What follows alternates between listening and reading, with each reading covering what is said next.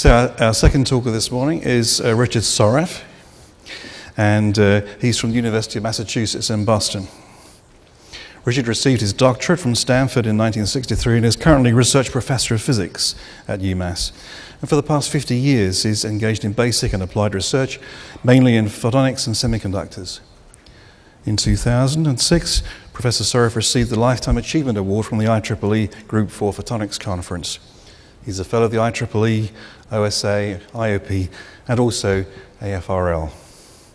So Richard's title this morning is Group IV Photonics for the Mid-Infrared. Please join me in welcoming him to the stage.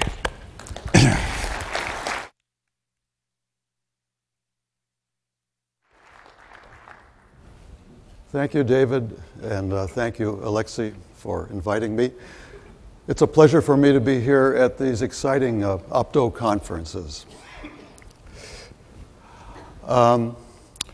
The subtitle of my talk is Opportunities and Challenges for a Silicon-Based Opto-Electronic Mid-Infrared System on a Chip. And this morning I will be covering silicon-based photonic techniques applied to the 2 to 5 micron wavelength range. This is the new frontier for Group 4. I'll talk about potential applications, system on a chip integration, the various mid-infrared waveguides, monolithic silicon germanium tin integration, hybrid 3-5 integration on germanium, and I'll discuss refractometers, spectrometers, and some nonlinear optical transceivers. Here's a list of the potential applications, and the primary application is really chemical, biological, and physical sensing. So sensing is the main topic.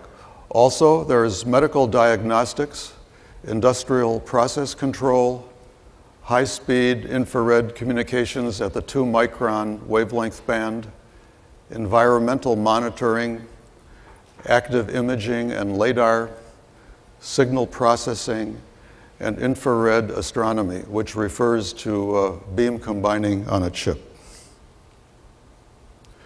I'd like to focus on one rather recent application, which is ultra-fast optical communications at the 2 micron wavelength band. The motivation here is to increase the capacity of global networks and to reduce the energy consumption at the same time.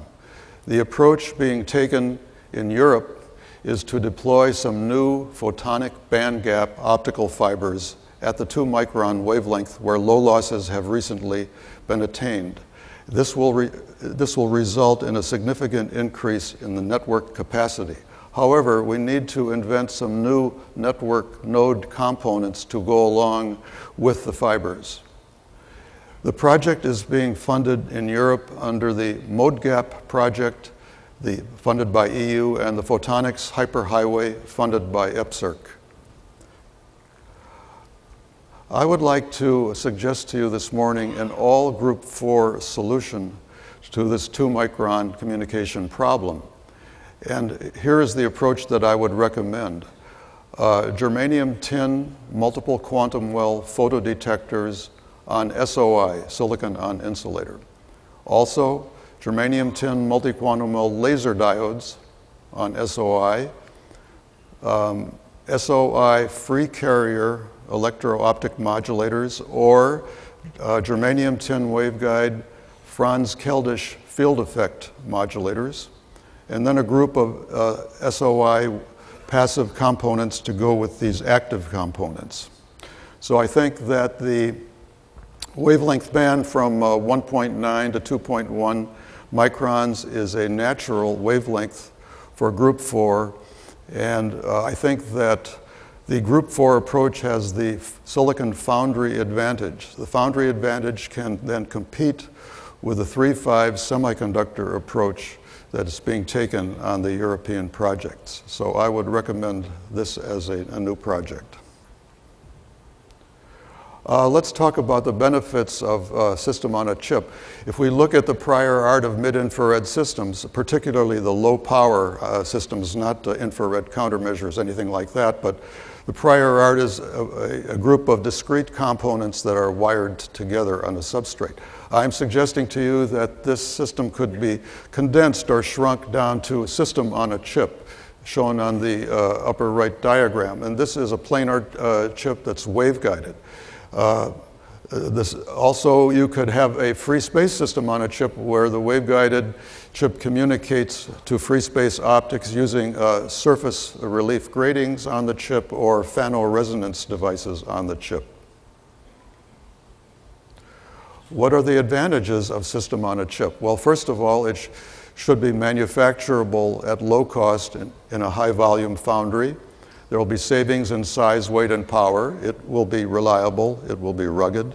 And there's the distinct possibility of opto-electronic integration of the photonics with CMOS or bipolar transistors. What about the temperature of operation of the chip? On this diagram, I've plotted the temperature of operation versus the wavelength of operation. And in the region from 2 to 3 microns, I think there is no problem with room temperature operation. It's easy to achieve, and you will get high performance. Now, there is an issue as you go to into the 3 to 5 micron band.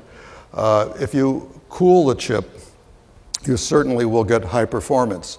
High performance is more difficult to achieve at room temperature, but you really want room temperature. So I'm suggesting that you would make some sort of compromise in the active components and that you would accept a higher threshold for the laser diodes or a lower detectivity for the photodiodes in order to achieve room temperature operation. And in that case, you will get the room temperature chip.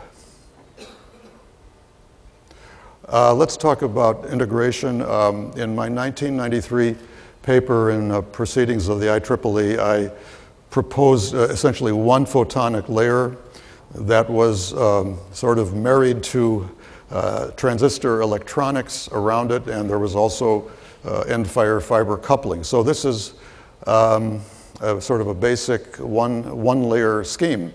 I think that now people are talking about three-dimensional integration for chips. So I think that's the future. That's kind of the ultimate answer. And various people are discussing how to do this. This slide comes from the Cornell Nanophotonics group. It's an artist's rendering of what they visualize. And I would like to go into more detail. For three-dimensional integration, I'm going to propose to you a multi-technology chip. This is a multi-layer scheme, and you're going to combine various technologies, including electronics, photonics, plasmonics, photonic crystals, and opto-electromechanical technologies. So on the drawing on the left, you see the various layers, and you could have one technology in each individual layer, or you could have several technologies inside of one layer. And the layers need to communicate vertically with each other.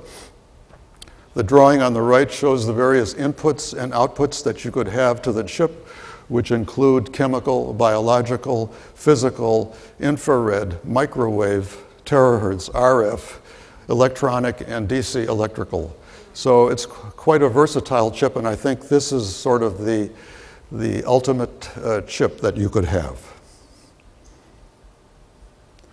Let's talk about sensors and the various possible configurations of a sensor. The drawing on the upper left shows a LiDAR or an active imager chip where the transmitter portion and the receiver portion are co-located on the chip for free space coupling. The lower left shows fiber optic readout of the chip using some specialty infrared fiber. The drawing on the lower right shows wireless readout. The chip could have an RF component, RF transmitter on that chip to send the readout remotely to a second readout chip at a remote location. So you could wear the chip on your sleeve and see it at a remote station. The diagram on the upper right is my concept for a disposable opto-electronic chip, and so I think that you could have a new kind of optical USB cable for this chip, for example, and you could connect the contact sensor chip through the USB to a desktop or a handheld device. And the idea of the USB is to have a glass optical fiber in the cable along with a DC electrical lead, which provides electrical bias for the lasers and photodiodes. And it can be disposable in the manner of the Genelite Corporation. What are the possible mid-infrared waveguides based on silicon? And I'm going to give you 5 practical possibilities here. The first is germanium on silicon. The second is germanium on SOI. The third on the lower left is silicon on insulator, which has low propagation loss out to 3.6 microns. Then there's silicon on sapphire going out to 5.6 microns, and silicon on nitride going to 6.7 microns. Now, a group in Switzerland, Dr. Chang, has demonstrated recently experimentally the germanium on silicon waveguide, and he wrote 2 papers. The first was to show that there was high transmission through the waveguide, and the second paper was on a sensor, and so I'll review that for you. He reported cocaine detection with a germanium waveguide and a microfluidic chamber. He chose the wavelength of 5.7 microns using a room temperature quantum cascade laser source, and the wavelength of operation was, I think, a characteristic absorption wavelength for the cocaine molecules. The cocaine molecules acted as a absorbing cladding upon the germanium, and then when the molecules were present, the transmission of the germanium channel went down, and that's how he observed the molecules. There are a lot of relevant mid-infrared materials that unfortunately I won't have time to cover this morning, but I thought I would just make a list for you. The first would be graphene. There's also silicene, germanine, diamond, chalcogenide glass, plasmonic materials, and several more. So it's a large list. How are we going to create the new chips? Well, I think first we need to invent some new mid-infrared active devices, either monolithic or hybrid integrated, using group 4 materials and 3-5 semiconductor materials. We can modify and scale up the dimensions of 1.55 micron telecom photonic circuits for operation in the 2 to 5 micron band, and we may require some new physics knowledge in the process. Now I'm going to talk about the types of integration for the chip, and the first type is monolithic integration in a silicon foundry, and the idea here is to make a complete suite of active and passive components, all of them made using group 4 heterostructures, drawing upon silicon, germanium, silicon germanium tin alloys, and silicon germanium carbon. And people have been working vigorously on this in the last 3 or 4 years. Some results with epitaxy, and I'd like to just give you 2 examples. The first comes from the University of Ghent, Belgium. Gunther Rolkens is the group leader there, and he made a germanium tin photodetector with germanium barriers. This is a dilute germanium tin alloy. It has several quantum wells, and he shows the responsivity from 1 micron to 2.5 microns using, for example, 3 quantum wells, and he gets a pretty good result. And I would suggest that if he had 5 or 6 quantum wells, he'd get a very competitive responsivity for his photodiodes. The next example is a design that my colleague Greg Sun and I came up with for a room temperature mid-infrared germanium tin PIN multi-quantum well laser diode on a silicon substrate using a relaxed germanium tin buffer layer as a virtual substrate. And we showed in our Optics Express paper that the Auger recombination was low and the laser threshold was reasonable at wavelengths ranging from about 1.9 to 2.5 microns. So I think somebody should really go out and build this device. What about modulation? Well, I think the free carrier plasma effect using electrons and holes is quite valid at the mid-wave and long-wave infrared. And my colleagues in England and I have written about this, and this is a theoretical analysis. We plotted the change in the real index of crystal silicon and the change in the imaginary index, or the absorption coefficient, as a function of wavelength from 2 to 14 microns for various carrier concentrations. So the effect increases with increasing wavelength, and it's a rather strong effect. Also, we are in the process of studying free carriers in germanium, and germanium is going to have an even stronger effect than this. Now, this type of modulator has been realized recently by the IBM group, and they made a Mach-Zehnder modulator. A cross-section is shown in the lower right, and that operated at a wavelength of 2.17 microns. So this is one of the first free carrier demonstrations in the mid-infrared. Now, a very practical alternative approach is hybrid integration or heterogeneous integration. So let's use 3-5 semiconductor devices that we know about and put them on silicon. 3 approaches. The first is to bond the 3-5 with a thin film to the silicon or germanium waveguide using evanescent wave coupling. The second is to bond the 3-5 die inside of a trench for end-fire coupling into the silicon or germanium waveguide. The third approach is epitaxy, where we need lattice matching to the silicon or germanium.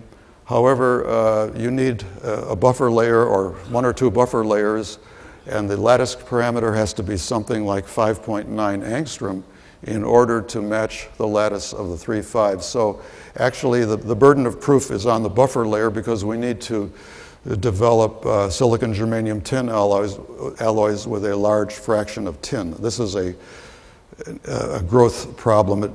People need to work on that as well. So these are the approaches for hybrid integration, and there are some examples of what has been done. Again, the University of Ghent and IMEC in Belgium has developed a manufacturing method for heterogeneous integration of 3-5s on silicon photonic integrated circuits. They use an adhesive bonding layer of BCB polymer, and they have developed this process to do it. I'm not going to detail it, but just to tell you that the process exists. As far as laser sources, 3-5 semiconductors on silicon or germanium, I would recommend either the quantum cascade laser or the type 2 interband cascade laser. And these are room temperature devices for the mid-infrared. And in order to achieve this, I think you could take a commercial chip from one of the suppliers, and if you thin the bottom contact, and let's say it's an Ni-N diode, you'd thin the N region, and this would allow evanescent coupling out of the bottom of the cascade laser into the germanium waveguide. So I think this is a good approach. And there are some examples of what has been done on hybrid integration. This comes from, again, Ghent and IMEC, and this is a gallium indium arsenide antimonide PIN photodetector, which has been hybrid integrated on an SOI waveguide. This shows the photographs of the actual device and the schematic, and the results are rather good. It's in the 2.0 to 2.5 micron wavelength range.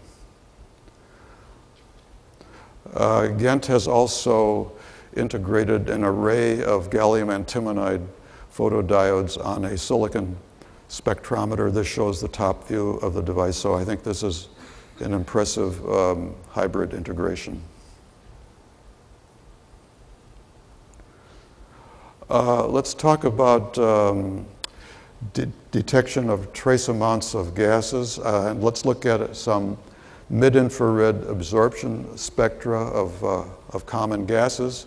We see that there's some prominent absorption lines for these well-known gases at mid-infrared, and this provides the motivation really for the mid-infrared in the sense that the fundamental vibrations of the gases occur in this region. That's why we want to focus on the mid-infrared. But if we go to the idea of trace amounts of gases, there's a challenge, the trace gas challenge. It's difficult. What we want to do is to detect traces on a chip without using a free space gas concentrator. So we have to apply some sensitive and clever techniques to sense methane or carbon dioxide or carbon monoxide or nitrous oxide. Also, there is a need for a breathalyzer to analyze exhaled breath. For example, in medical world, two breathalyzer applications are detection of glucose for diabetic people, or to detect the alkalinity of your exhaled breath for people suffering from asthma. And generally, we want to detect parts per million of the trace gas, or even parts per billion. So this is not easy, and I would like to discuss one approach for doing this, which is a refractometer. So I'd like to, this is just a proposal for how you might do it. I encourage you to try this. What I'm suggesting here is a trace gas refractometer in a high Q germanium nanobeam. So we start with a strip waveguide of germanium on silicon, and we form the one-dimensional photonic crystal cavity or resonator. Then there's an on-chip laser diode which is emitting at the characteristic absorption wavelength of the gas, and we also have an on-chip photodiode to measure the transmitted intensity through the nano beam. And the molecules to be analyzed act as a cladding upon the germanium waveguide. They can infiltrate the holes that you have etched, or you can even have a slot in there. And the presence of the new refraction will shift the resonant wavelength of the photonic crystal cavity. So the next question is, how are we going to measure the wavelength shift? A group at Rice University has proposed a clever technique which I would like to suggest here. It's electro-optic sine wave modulation of the cavity. So I'm suggesting a PN junction in the cavity region. So P-doped and N-doped germanium with contacts to use carrier depletion in the cavity region. This would shift, so the EO modulation would shift that resonance. And what the group at Rice found was that they could use an audio frequency modulation at 10 kilohertz, which would dither the cavity mode, and they took the ratio of the second harmonic at 20 kilohertz to the 10 kilohertz modulation, and they plotted that ratio as shown by the red spike in the upper left drawing, and you get a very accurate location for the resonance. And in fact, they were able to determine the resonance wavelength to within 0.16 picometers. So this is a very sensitive way of knowing where the resonance is, and this will enhance the sensitivity of this refractometer. Now, I'm coming to the end of my talk, and I have a group of slides which refer to spectrometer on a chip. So I want to propose 3 new designs for spectrometer on a chip in the hope that you will investigate them and see what can be done.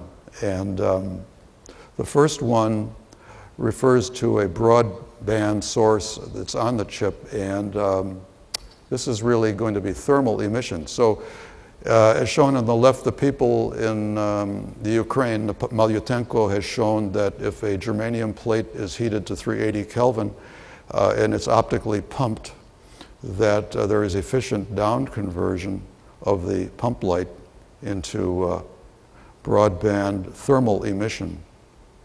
And this diagram on the right shows the emission spectrum from 3 to 16 microns as a function of pump power.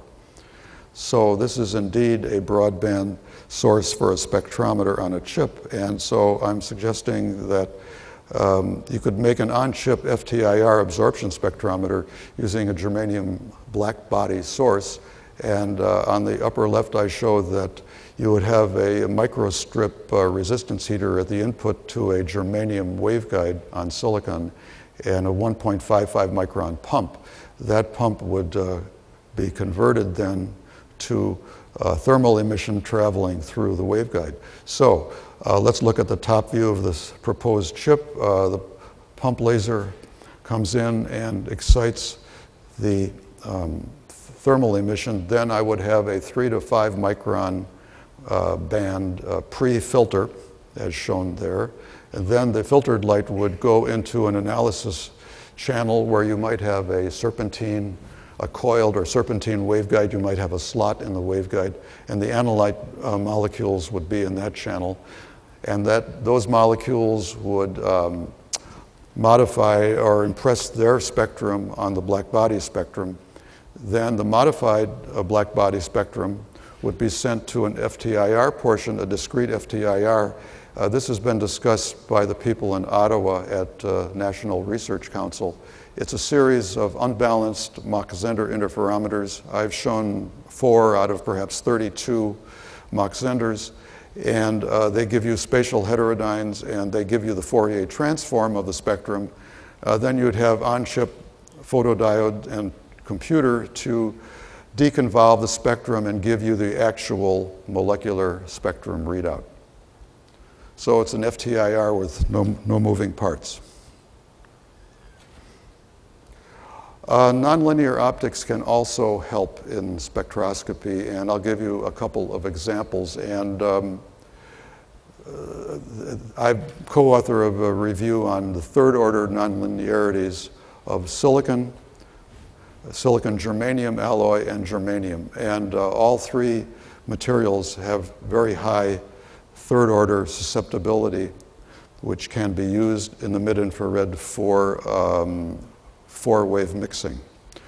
And germanium has not really been exploited yet. It's the strongest of the 3, so I suggest that there's a role to play in the future for germanium. But in fact, germanium is the new silicon, I think. But anyhow, so here's a proposal for an on-chip spectrometer using a nonlinear optical frequency comb source, and you would have a pump laser going into a silicon or germanium waveguide, which is then coupled to a micro ring resonator. And the resonator would be resonant at 3 frequencies: the pump, the signal, and the idler for 4-wave mixing. And by cascaded 4-wave mixing, you would get a frequency comb coming out of the micro ring, which is centered at the pump wavelength. That frequency comb, which is like a series of spectral spikes, so those spectral spikes are sent into the analysis chamber, and the spikes are attenuated by the molecular spectrum. So you get a modified comb. The modified comb is then sent to a very fast infrared photodiode, and we also tap off a portion of the single frequency pump and send it to the same photodiode for mixing. So you get difference frequency mixing, or you might call them beat notes or beat signals. And the beat signals are in the microwave range due to the microwave spacing of the spikes in the comb. And then a microwave spectrum analyzer will allow you to reconstruct the molecular spectrum.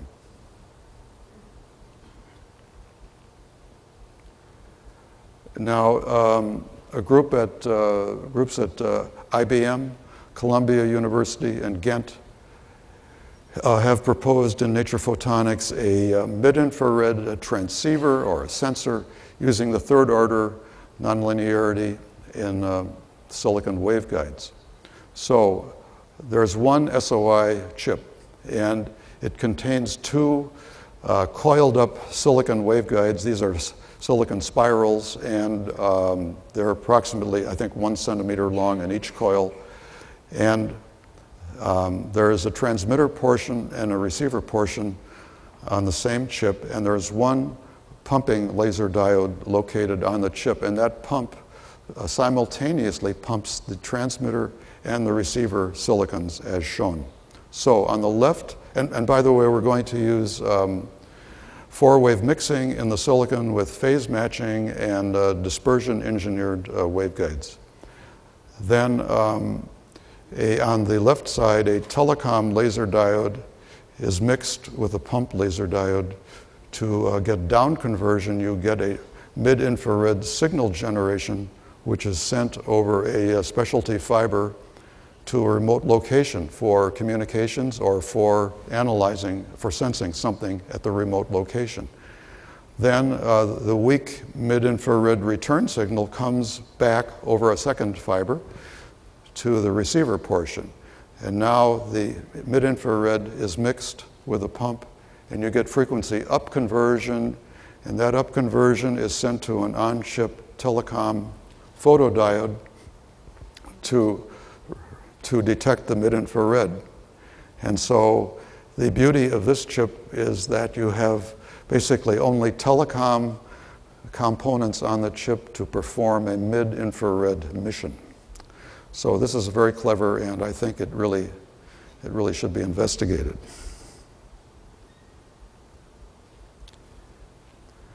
And that brings me to my conclusion, which is that I've shown you some excellent possibilities, but of course there are also grand challenges associated with it.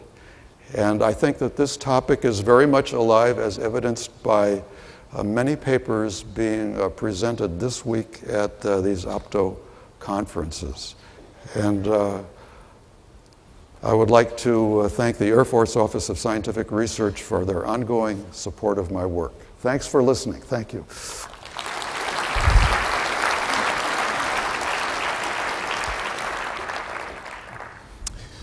Thank you very much, Richard. We have time for 1 or 2 questions.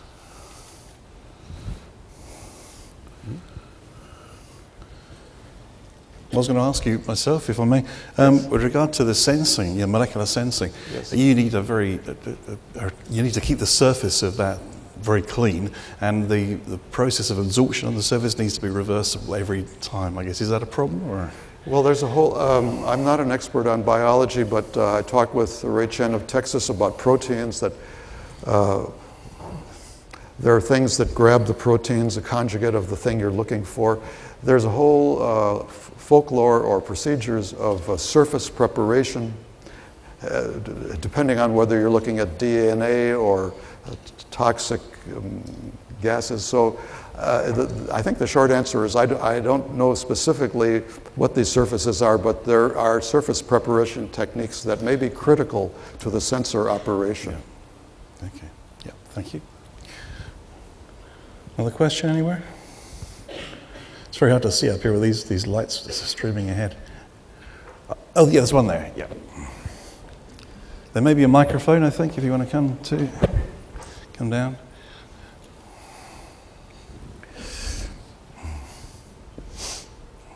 About the application, you talk about the future telecommunications to go up to the 2 microns, yes. Up to 2 microns. Just have you make any estimation about how much improved you're going to have in bandwidth, mainly the cost of trying to change all the systems that you already have for 150 to the new wavelength range? I mean, you're thinking about an application in how long term to be?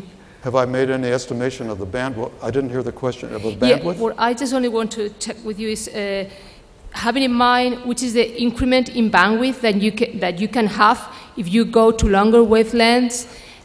No, the answer is no. I have not made detailed calculations, but the increase in wavelength from 1550 to 2000 is not large, and I think there may be a slight sacrifice in the speed of the components as you go to the longer wavelengths, but I think it will not be a significant sacrifice. I think that the group 4 components will be able to have operation speeds that match those that exist at telecom.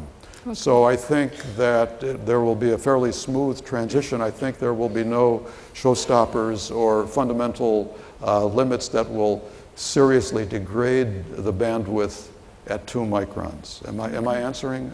Yeah. Which is only to be sure that I mean the improvement that you have is really worthy enough. Having in mind all the cost that it will mean just to change all the current technology that you are using now. The improvement has to do with cost, did you say? Yeah. Yes. I think that the foundry manufacture is a key element in the commercialization of these components, and I think that that's a basic advantage of group 4 in silicon is the foundry versus indium phosphide or hybrid integration. So I think there will be cost savings. Okay, thank you. Is there one more question? Yeah, this gentleman.